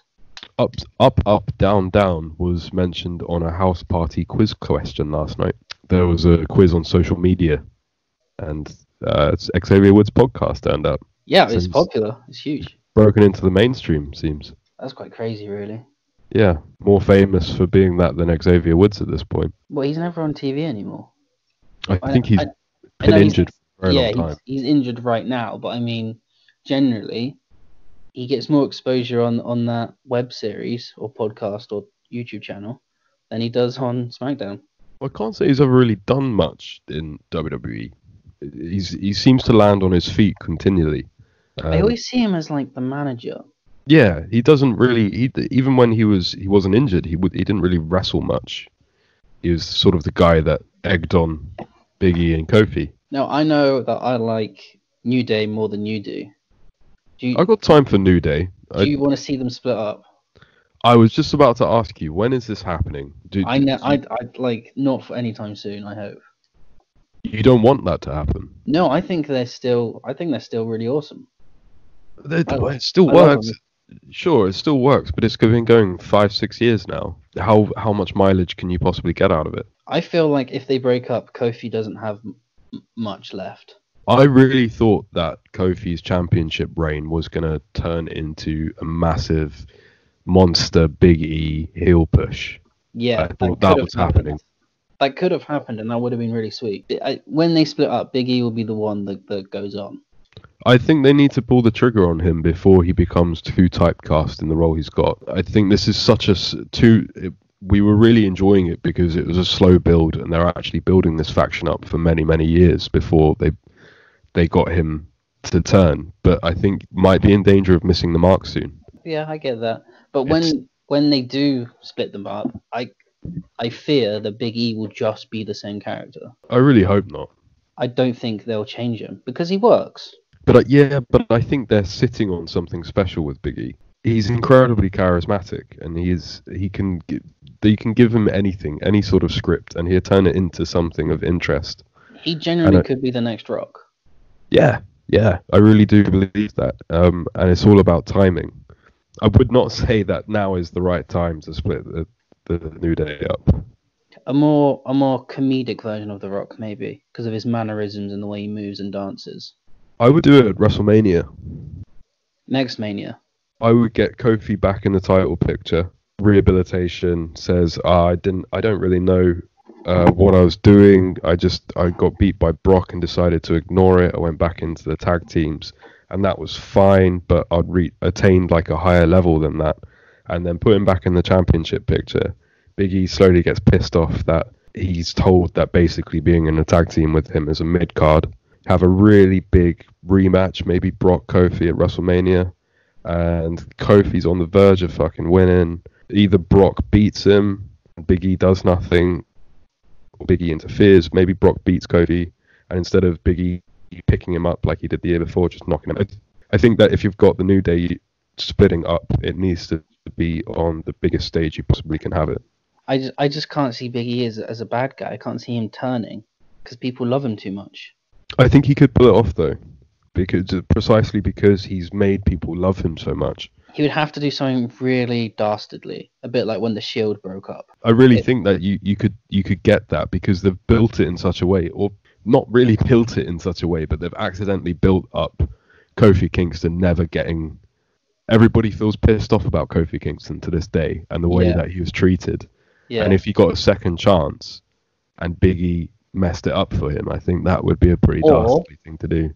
Or going on that line, where the fans are still pissed off that Kofi never got his rematch, what if Big E won the big belt and then the fraction slowly divides because Kofi's jealous? It's a good idea. That's also a good idea. It'd be cool to see Kofi bad guy, actually. And then Xavier's in the middle trying to keep the two together, and they don't trust each other. They lose their trust in each other because Big E's got the belt and he wants his mates to help him, and Kofi wants the belt. I'd like the idea of that. And then Kofi goes on to win Money in the Bank. Yeah, could happen. He's got the briefcase, and Xavier's telling them like, "Oh no, go win the World Heavyweight Championship, and then the New Day can have both big belts." Really doesn't leave Xavier very much though. Xavier's my favorite. I love Xavier, but I feel like if they were to split, he would be the odd one out anyway. Lost in the shuffle. He would be a cruiserweight guy, wouldn't he? Yeah. I think it's getting towards the time where they need to do something with Big E, honestly. The guy is money. If he's making that much money with the New Day, then he can do that alone. This conversation upsets me. Well, I think that if they split, then it needs to be around one of the two saying that the New Day to them had become the minor leagues and they wanted to go into singles major leagues. I think if you want Big E to be a heel, he has to do a massive betrayal. Otherwise, people wouldn't boo him. Yeah. And he has to get brutal. He has to get ruthless. And he's got that body type and that brooding intensity when he wants to be able to do that. And I think he could achieve it. But he has to because he sells so much merchandise, they'll never turn him heel. But they need to turn one of them heel. They can't just be the New Day until they've got grey hair. Kofi will never turn heel. Never, ever. Maybe it's a good perfect time to sort of freshen him up. We give him a try. Maybe, but I think he's in that John Cena zone now where like they'll just never turn him heel because he sells too much merchandise. Mm.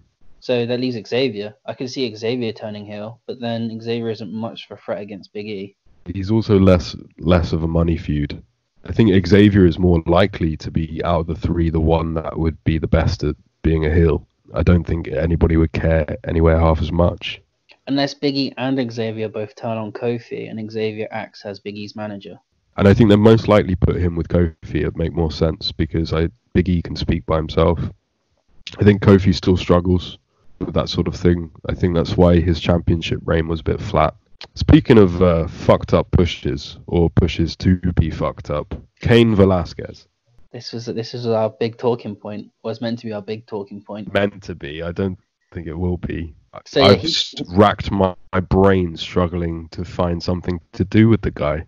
Well, rebooking Cain Velasquez seems actually very difficult. Well, he's been let go now because they messed up his debut, I think. And what was interesting to me is I was excited about Cain Velasquez coming to WWE, but then your point of view, not following MMA so much, you didn't know who the guy was, and then when he debuted, he looked like a schmuck. He was fat, ugly, he didn't seem to pose. He looked bad. Yeah. So I think the biggest problem was his association with Rey Mysterio. From an MMA fan's point of view, made no sense, and from a wrestling fan's point of view, it was like, who's this guy to Rey? What's the point? I get that Cain Velasquez was brought in on the first Fox show as like a big name value, but at that time Rey Mysterio was feuding with Brock Lesnar, and then Dominic was Dominic ever meant to become a wrestler? I think that was the plan at one point because he was a massive part of the Survivor Series match with Brock and Rey. So Dominic's been training as a wrestler. Yeah. So he will debut one day. Yeah. I just don't really know why they used him to such an important extent during that feud and then dropped him again. I think their big problem was they put Cain Velasquez in the Rey Mysterio storyline, where the Cain Velasquez should have been the storyline. And I think they didn't play up, because WWE and UFC are friends at the moment. I think they should have used more footage of the feud between Brock Lesnar and Cain Velasquez. Brock Lesnar basically lost his belt to Cain Velasquez when Cain Velasquez was in his monster phase, and they haven't had a rematch, not in MMA anyway. I think you raise very valid points, and I've been trying to, over the last week, I've thought about Cain Velasquez, to be honest with you, and I've been trying to figure out what went so wrong and why, and how you would do it in the first place. And I think the hardest thing with Cain is like the weird wrestling route he went down after MMA. Like he decided to be a lucha libre guy, right? And apparently he's quite talented in that, and he did some work in MLW, and that's, to the Western world, I think, as a lucha libre star, harder to convey as a main event guy to a Northern American audience. And it's also a real contradiction of styles from a successful MMA fighter to a lucha libre. It's a clash of styles in the first place. It is a clash, but at the same time, apparently he was doing really well. Yeah, but what I'm saying is, like, it's hard to bring him in and not make him the MMA guy, because lucha libre is such a strange side avenue to this hard ass bruiser who does ground and pound. Like, they're two completely different styles, and I think that they had trouble with trying to figure out how to market Cain. The way that he had marketed himself in professional wrestling wasn't something that they could book against somebody like Brock. No, but for WWE's audience, they had no idea Cain Velasquez was training in Mexico. No. The only story to tell was Cain versus Brock. Why? I don't understand why they didn't give him the same rub they gave to Goldberg. Cain Velasquez came to fight Brock Lesnar. He should have beat Brock Lesnar in less than 5 minutes. Yeah, and if you've gone, I Setting completely up a agree with you. rematch. If you've gone down the Brock Lesnar Goldberg route of those quick, fast, hard matches where they look equal, I think they could have done something, but it sort of ended up being a Bob Holly situation. I don't know whether you remember Brock Lesnar faced Bob Holly at Royal Rumble 2004 because Brock Lesnar had broken Bob Holly's neck a couple of months beforehand, and they built it up for months. Bob Holly was going to get his revenge on Brock. And it was a weird transition of Bob Holly into the main event just for 1 month. Brock Lesnar beat him in like 6 minutes, and then they never talked about it again. But Bob Holly actually lasted 5 more minutes than Cain Velasquez against Brock Lesnar. So really, all that's happened is Cain Velasquez has helped build Brock Lesnar's lore. Yeah, they brought him in to get the win back and then fucked him off. But he could have been so much more. So we were going to rebook Cain Velasquez, right? Yeah. What are the rules here? Because I started from after the loss to try and rehabilitate him.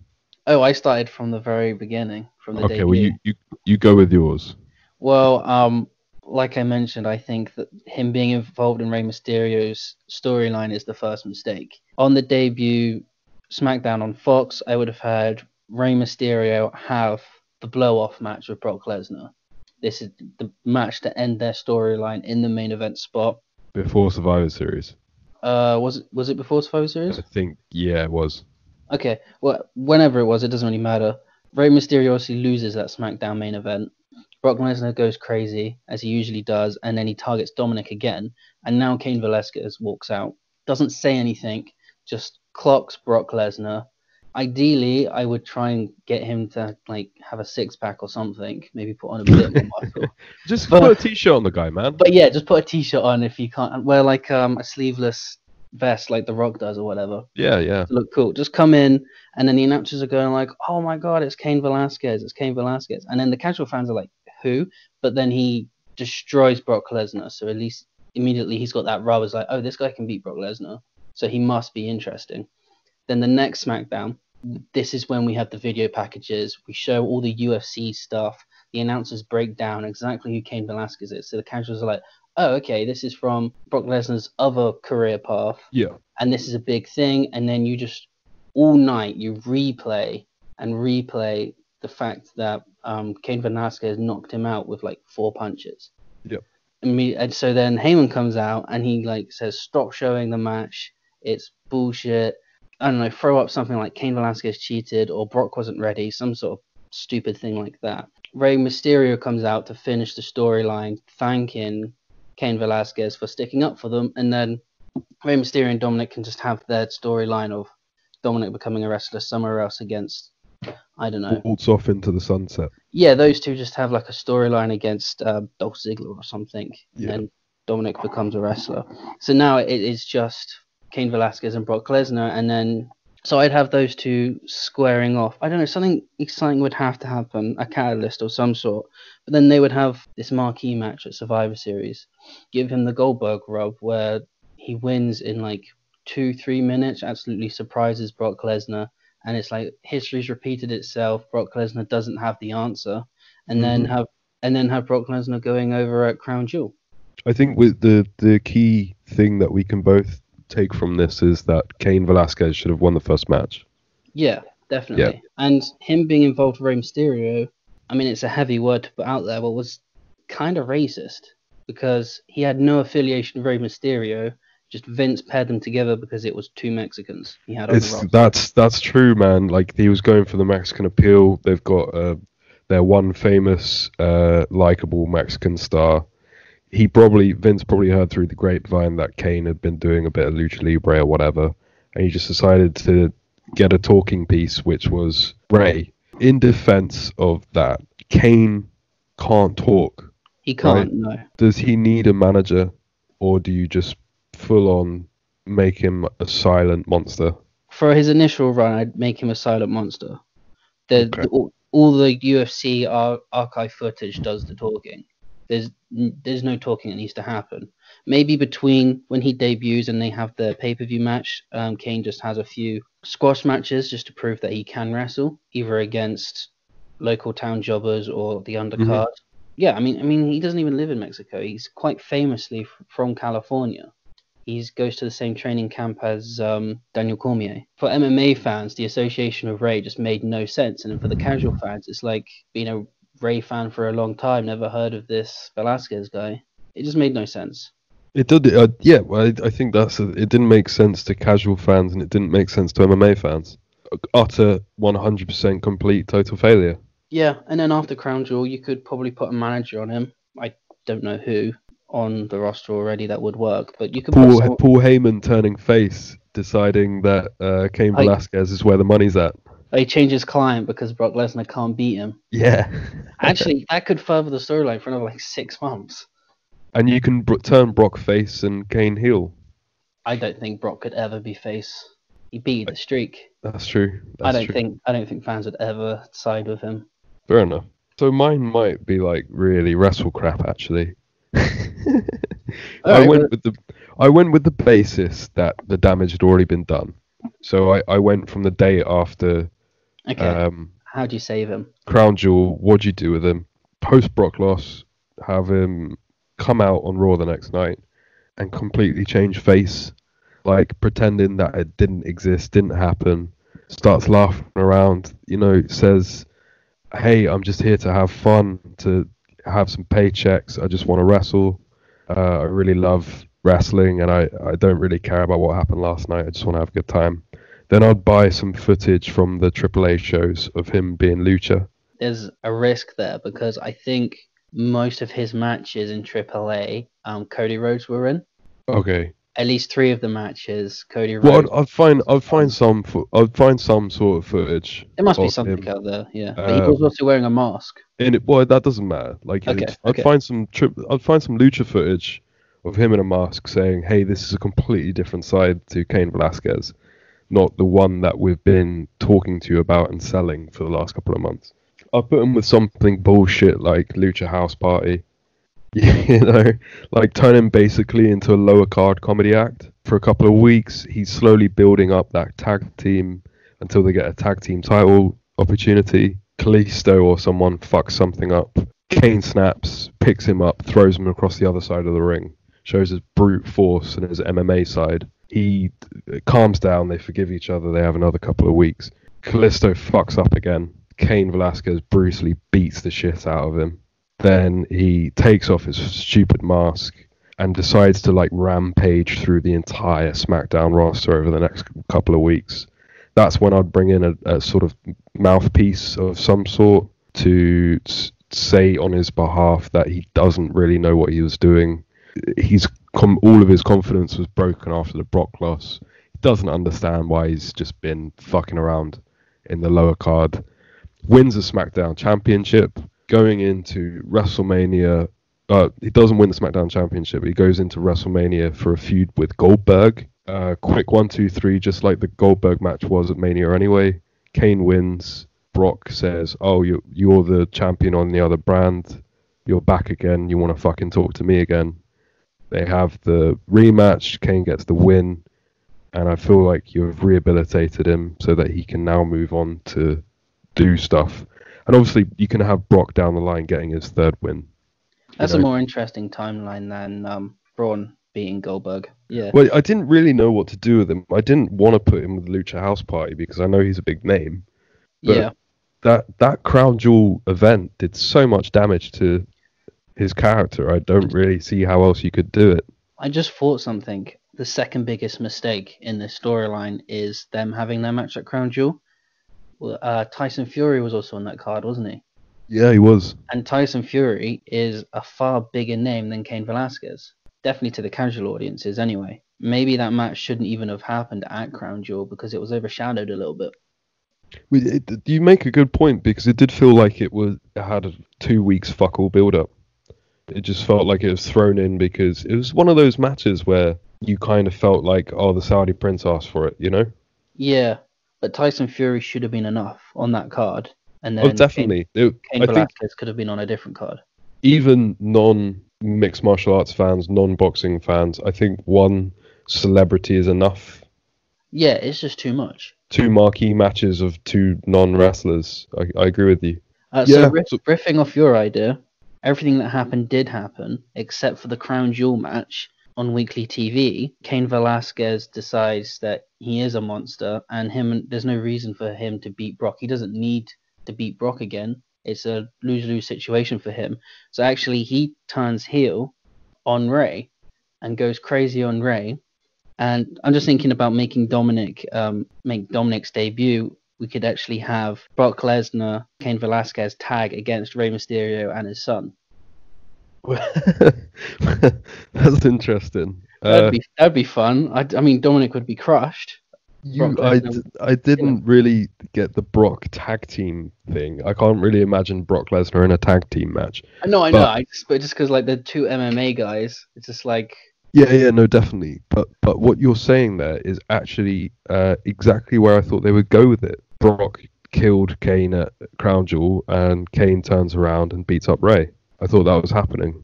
I don't really understand why it didn't. You got to feel pretty bad for Cain Velasquez, considering he actually legitimately beat Brock Lesnar in real life.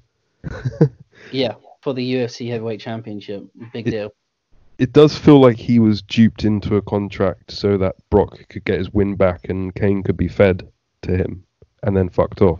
It's a possibility, but what I've heard from Brock Lesnar, I doubt he would have pulled his weight to do that. But could have happened. On this day, I tried. So on this day... A really bad start. Well, I tried. Here we go. So the 4th of May is on this day, and there were a hell of a lot of Raws, Impacts, all sorts going on. Okay. But none of them really looked interesting at all. I did see this very one strange clip from 1985. Dr. Dave Schultz on this day was cutting a promo against Jerry Lawler while wearing a t-shirt with a Nazi symbol on it. Oh. And said that nobody will team with Jerry Lawler or be his tag team partner because he has AIDS. Where was this? What is this? This was in Mid-Atlantic, I think. Wow. On their TV. I didn't know they were so edgy. He was just explaining why Jerry Lawler couldn't find a tag team partner. But I'm not really sure why, on top of the AIDS thing, I'm not really sure why he was wearing a fat Nazi symbol in the middle of his chest. It's a bit close to the edge of that gimmick, even in 1985. Well, it was in Tennessee, wasn't it? Yeah. Yeah, so, I mean, I don't want to be horrible, but... We'll stop you there. I then want to I'm not saying they're Nazis. I'm just saying it's an audience that aren't so against it in storyline. Okay, right. They won't be as offended. I understand what you're saying. I'd now like to take you to London, England for WWE Insurrection 2002. I almost actually watched this pay-per-view like 3 days ago. I've been on a binge watch of pay-per-views between 2000 and 02. Oh, really? Yeah, I mean, I didn't watch it, but... Oh, well, I'm glad that you didn't, because it featured such classics as Bradshaw versus X-Pac. Okay. Stevie Richards versus Booker T. Spike Dudley versus William Regal. Oh, that sounds fun, that one, actually. I'm generally into that. You're down for that? Yeah. I love Spike Dudley, whatever he does. I love Spike Dudley, and I love William Regal. Apparently, I read a review, one of the most boring house show style matches of Triple H versus The Undertaker. We now skip ahead. That was during Triple H's massive rise as well. So It was just before he shaved his face and wore weird purple pants. it was when he was going between DX to being the game. Well, I think he was the game at that point, but But he was you finally know, dropping like Road Dogg and stuff, wasn't he? yeah, he was becoming like a proper serious. Yeah. Anyway, Juggalo Championship Wrestling, Volume 2, Part 1, happened on this day in 2000. I'm aware of this company. It's Insane Clown Posse's company. Yeah. They had Abdullah the Butcher versus Rude Boy in a steel cage match in the main event. Fantastic. In a death match, they had Madman Pondo versus Fat Fuck Barrel Boy. Do you know what happened in the match? Like, do you know, like? No, I didn't go Like, out of my way to check out the footage. Okay. Billy Bill versus Dick Nipple. Yep. And Isaiah versus Chris Hero in Who the Fuck Are These Guys match. And that was probably like the technical masterclass of the show. Sure, but it was booked as Who the Fuck Are These Guys match. Yeah, I bet they didn't use like a single weapon, and like the crowd completely turned on them. Now we're moving forward to Impact 2010. Actually, on those lines, sorry to cut you off. On those lines, I watched a CZW show from November, I think it was last November. I've never And- been able to track any of them down. And it is not the company it used to be at all. It was the most boring indie show. I don't know, like there was nothing extreme about it, and there was nothing interesting about it. It was just like a really boring local show. Have they just sort of lost their identity then? Yeah, I mean the logo still has barbed wire all over it, and there was one match that had some weapons, but it was like WWE hardcore with like a trash can and a tray. I don't know. I can't remember what documentary it was, but I remember Moxley talking very fondly about CCW and like all the memories he visited one of the arenas that he used to work in. Yeah. And it was supposed to be like really had its own personality. Yeah, I mean it was like the next ECW, and if not more hardcore, because they were using they were doing like the Japanese stuff. I remember people getting thrown off like buildings or scaffolding, and now it was just like a load of guys I've never heard of just having a boring 5-minute match. Yeah. Impact 2010. Only thing of note, 10 years ago this was. That was a hard year to be a TNA fan. Right. Well, you're looking forward to this one. Kevin Nash and Scott Hall become your new TNA World Tag Team Champions. Oh, in 2010. 2010. And then we came to a pay-per-view, because I usually just list these off for you and have a little look into the cards. But this show looked really fun, so I actually watched it. I won't do the whole card, just some highlights. But Extreme Rules 2014, El Torito versus Hornswoggle in a WLC match. You ever see this? No, I haven't seen that. Oh, it's fantastic. They get like 2/3 ladders, and they get tiny chairs and tiny tables, and have a proper TLC match. Yeah, like a minis match, like a Mexican minis. Yeah. And there's a tiny ring announcer table next to the big one with a little person pretending to be Michael Cole and a little person pretending to be Jerry Lawler. And it was actually a really good match. Very enjoyable. In Vince's mind, it was a complete joke, right? Yeah, no, 100%. But Hornswoggle had the crowd eating out of his hands. I think it's the best thing I've ever seen Hornswoggle do. He is quite good. I would highly recommend checking that out. It's 9 minutes. I've seen Hornswoggle on some indie shows, and he is maybe not the best wrestler, but he is quite engaging. Yeah, I would recommend that one. Okay. You also had one of the worst cage matches I've ever seen in my entire life, which was John Cena versus Bray Wyatt. I definitely have seen a worse cage match. Which one? It's the Dean Ambrose versus Chris Jericho. What was it called? The Weapon Asylum or something? Was this in WWE? Yeah, it's much more recent, 2014. I think I missed this one. Yeah, it was the worst cage match. It was like the TNA gimmick where there's weapons. Lethal Lockdown. Yeah, and they have to climb up the cage to get the weapons and bring it down. They did that, but then they basically slowly grabbed every single weapon one by one and then barely used any of them. WWE cage matches for the last 10 plus years have been the real shits, haven't they? Yeah. They don't really seem to use the cage anymore. Not at all. I mean, the cage match in main event was better than most cage matches on Raw. Yeah, definitely.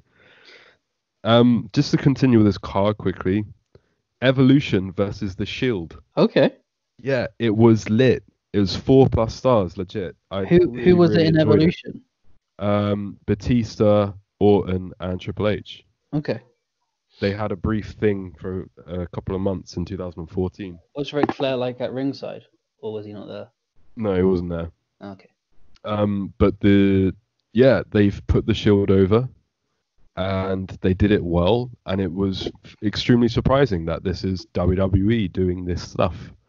And it's no wonder that all three of them have now gone into the main event, because they got treated like royalty against Triple H and Batista in this show. That sounds like a really good match. Again, really worth checking out. And your main event is Daniel Bryan versus Cain in an Extreme Rules match, which again was really fun. And at one point, they're fighting in the back. Daniel Bryan carries Cain onto a wooden slat of a forklift, and he just drives the forklift back into the arena. He picks up the wooden slat that Cain's on, just maneuvers it up over the ring ropes, and then dumps him in. And right at the end, Fire and Table Mate, 2014. Wow, with that and the comedy match and the backstage stuff, it sounds like an Attitude style. It kind of felt like an Attitude. Like the rest of the matches were forgettable, but these 3 matches were really, really enjoyable. And Cain goes through the fire table. Might take a break from my Attitude pay-per-views that I'm watching and check that out. It's worth it. I'm currently working my way through WCW in 1993. Yeah. Which my girlfriend prefers 1000% to whatever Raw and SmackDown is on. I don't know where you can get it, but you got to show her TNA 2006 to 2009. You reckon she'd like that? That's my favorite run of wrestling ever, I think. I think I missed that stuff. No, you didn't. We were watching it together. That was like the main event Mafia era. I think I came in late, though. I think I came in early 2008. Oh, okay, yeah, because 2006 you had the Joe versus Kurt Angle stuff. Oh, no, I remember that. Yeah, and then the main event Mafia stuff, which is probably one of the best eras of TNA. I really enjoyed main event Mafia. It's just interesting to hear her opinions on it as somebody that doesn't really actively watch or like wrestling.